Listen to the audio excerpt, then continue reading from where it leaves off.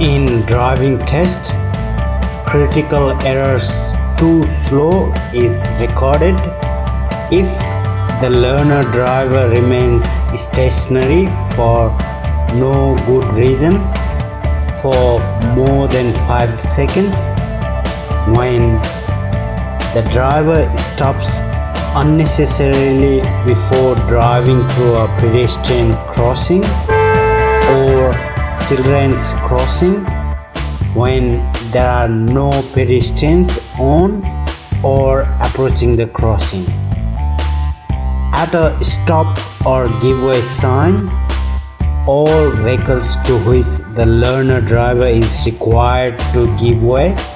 have cleared the intersection.